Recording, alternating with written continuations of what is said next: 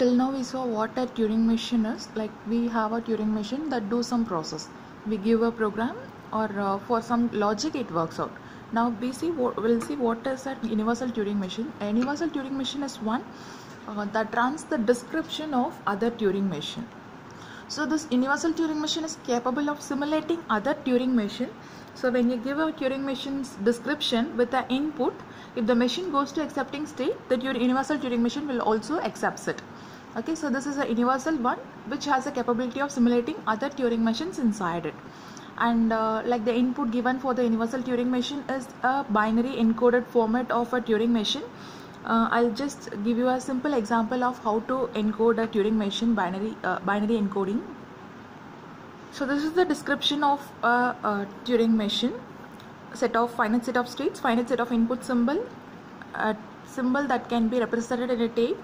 Del is the transition function, Q0 is the starting state, B is the blank representation, and F is the final states. Okay, so this is the description for a Turing machine. Now we are going to describe a Turing machine. We'll consider an example and I'll say you how to encode it in a binary format.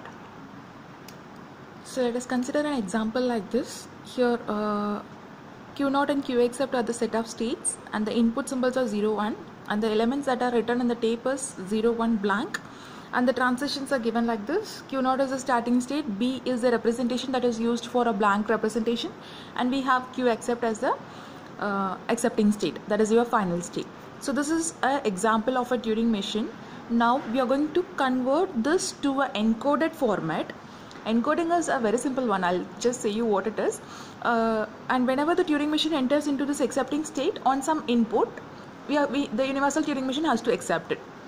So the description here is very simple, whereas like each and every element is represented in terms of number of bytes. For example, when I have set of states as Q0 and Q1, I represent Q0 with a single one and Q accept with 2 ones.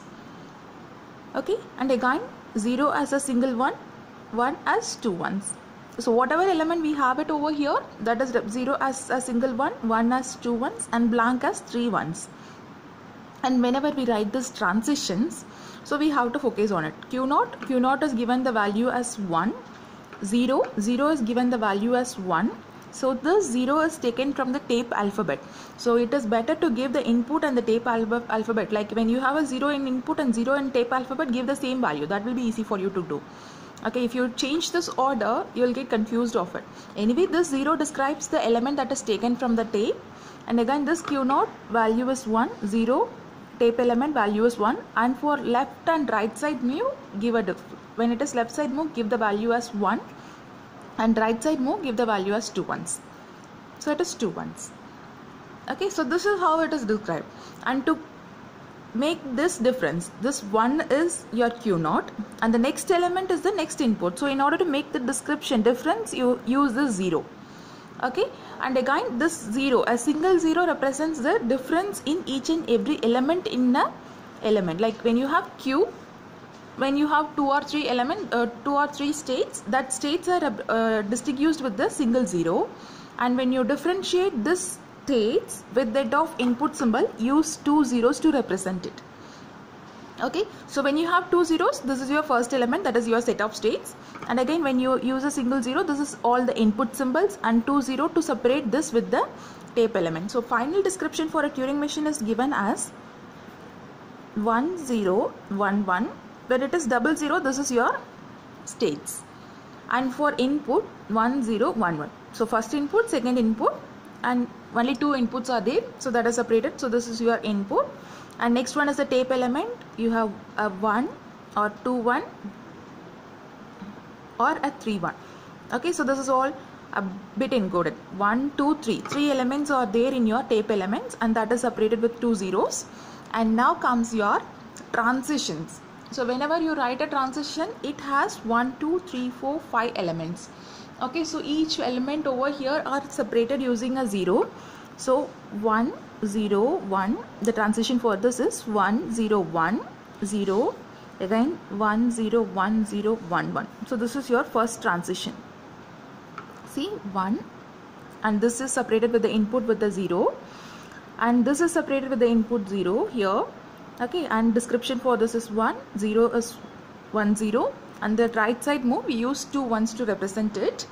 Okay, so this is your first transition, and this is separated with a single 0 with the second transition. The reason is like this as a whole represent a transition, and transition always contains the same number of elements. Okay, so when these zeros are encountered, it actually describes that this is the end of your first transition and we are going for the second transition. Again, for writing the second transition, Q0 takes the value as single 0 and 1 takes the value as 2 ones.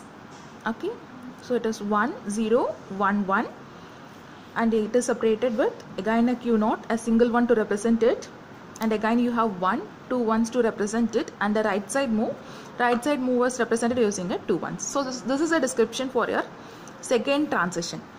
And again third transition, Q0 takes the value of 1 separated by blank symbol takes the representation of 3 ones, separated by Q accepting state takes the value of 2 ones, separated by this 1 takes the value of 2 ones, and left side move takes 1 value. So this is your next transition. So we have 3 transitions as a whole that is described over here. So with this the transition ends. I use 2 zeros to represent it. And next one is your starting state. Starting state is Q0. So that is your 1. And that is separated by this blank representation. We use 3 ones to represent this blank representation. And finally we have a Q accepting states. So Q accepting state is represented using 2 ones. Okay, so when you have 2 zeros, this is a delimiter for each and every element of a Turing machine. And when you have a single 0, it is a delimiter to represents the finite set of elements inside a single place.